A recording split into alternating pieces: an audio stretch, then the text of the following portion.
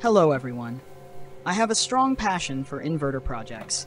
I'm also earning money by selling the products I design. Today's project is one that I commercialized a long time ago. It works reliably and comes at a very affordable price, especially suitable for markets with lower income levels. This inverter has a rated power of 2000 watts, and most importantly, it features a built-in charging mode. You can connect the inverter to the grid, and it will recharge your battery for you.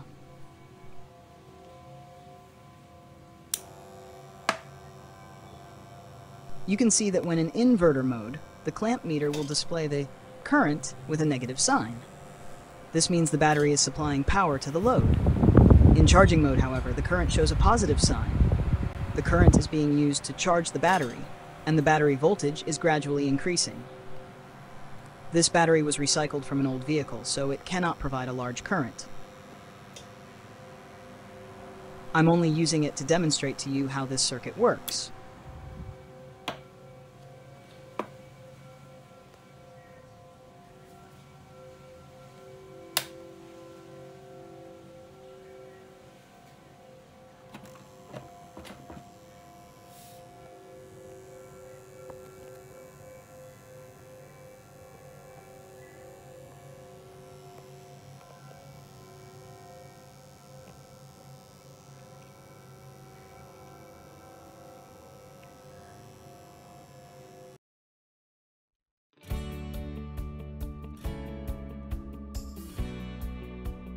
Just like many of my other projects, I'm sharing this one completely free and open source.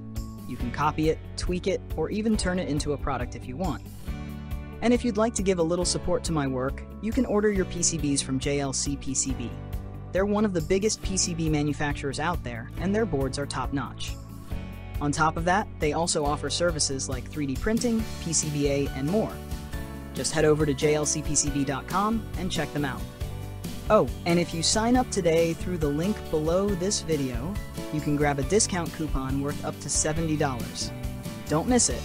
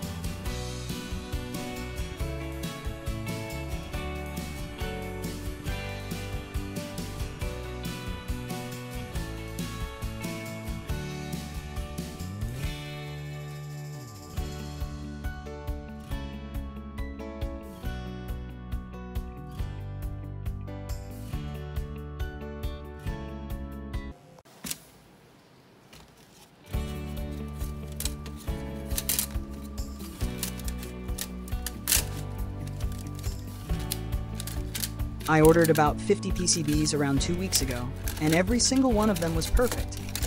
The more you order, the cheaper the price gets. And if you're working with SMD components, you can also take advantage of JLCPCB's PCBA service.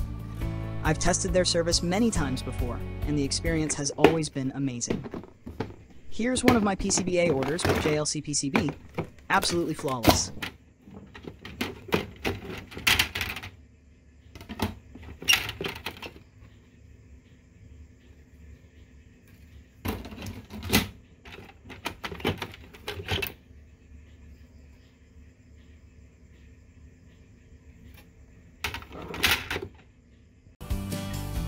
Back to our project, this inverter uses the SG3525 IC to generate a 50 Hz oscillation for driving the MOSFETs. When in charging mode, the SG3525 stops operating, and the internal diodes of the MOSFETs take over, rectifying the AC voltage into DC to recharge the battery. This is a simple design without any microcontroller, yet it works very reliably.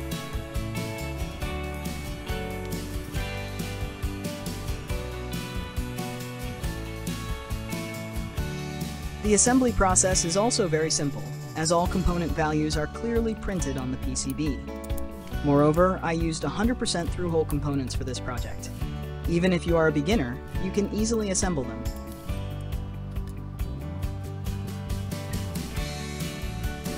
You should start the assembly with the smaller components first, such as resistors and diodes. Components with the same values should be soldered at the same time to avoid confusion. After that, move on to larger components like capacitors, ICs, and potentiometers. Be sure to pay attention to the polarity of components such as diodes and capacitors.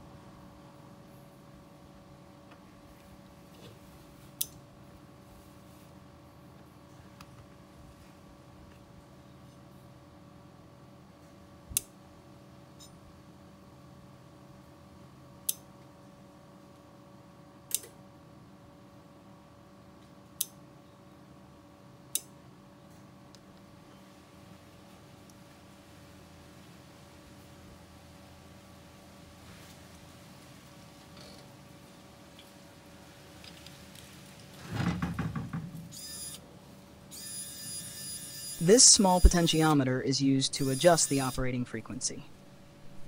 You can set the frequency to either 50 Hz or 60 Hz as you like.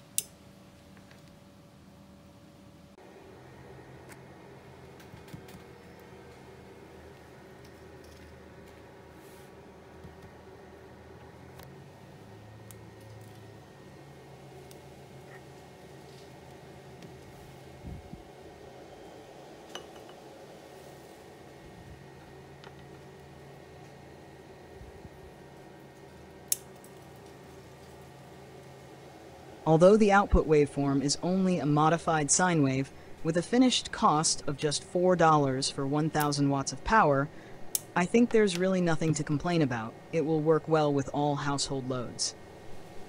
The only thing is, with motor loads, you may hear a slight humming sound.